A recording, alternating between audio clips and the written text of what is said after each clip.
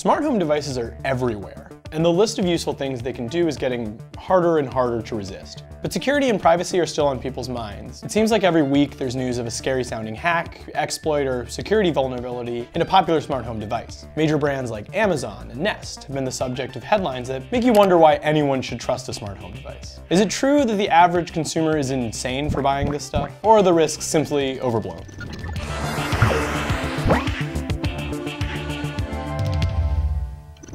The sphere of smart home is getting pretty expansive. There are doorbell cameras, smart bulbs, smart speakers, thermostats, security cameras, outlets, door locks, light switches. And those are just the useful ones. Smart diapers, smart egg trays. Smart egg trays. Do you want me to be calm? Sorry. Sure, yeah, there is a risk in using smart home devices. That's John Chase, an editor who covers smart home gear. John and the rest of the Wirecutter team have tested and researched dozens of smart home devices over the years. But it's worth keeping it in perspective. By definition, taking any devices and connecting them up to the internet is making yourself more susceptible to certain types of risks. But I think there's a lot of paranoia around smart home that isn't necessarily warranted. When you see a news story about a popular smart home brand and invasions of privacy, there are a few different buckets these events actually fall into. One is individual people being hacked by an individual criminal. Sure, it does happen, but most of the time it happens as a result of bad password management. Or in some cases, you'll read stories of people getting hacked, but it happens to be an expert has been hired specifically for that purpose to break into someone's system. In practical terms, it's incredibly difficult for a garden variety criminal to break into your smart home device or smart home network and to actually do any damage. The next type is company-wide breaches. This is when a manufacturer's network is compromised, usually through a loophole or exploit in their software. When a company's network is breached, it can affect millions and millions and millions of people. The scale is really enormous. In sweeping in personal data from the people's customers and their accounts, but also their password combinations.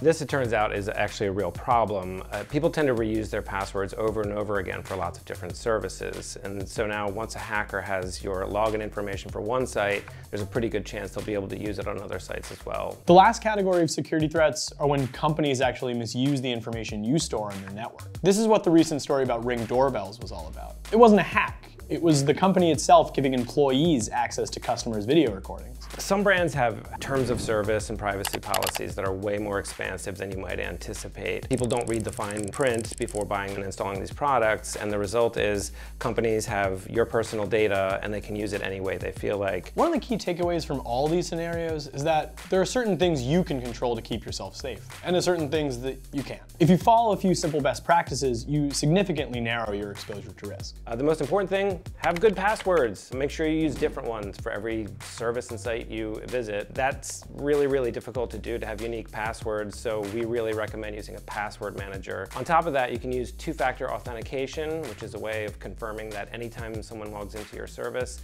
it's actually you. And then, as always with any device, make sure you do the software updates. You may notice that these tips are some of the same ones you hear applied to anything you do on the internet, whether it's online banking or signing up for a new service. Good habits that keep your online self secure will also keep your smart home gear secure in most cases. What's left are the factors outside of your control. The fact is you can't control whether a company's going to be hacked or what their privacy policies and security policies are. The main thing you can do when buying smart home devices is look for companies that have your reputation, that they're well known, that they're a solid brand. Another factor is deciding the best way to use a smart home device. Be prudent.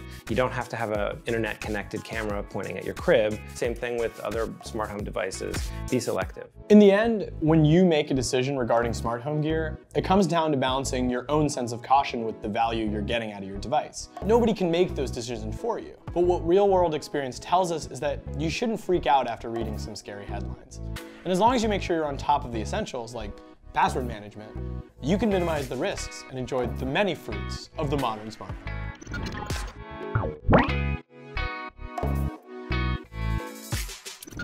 I have nothing.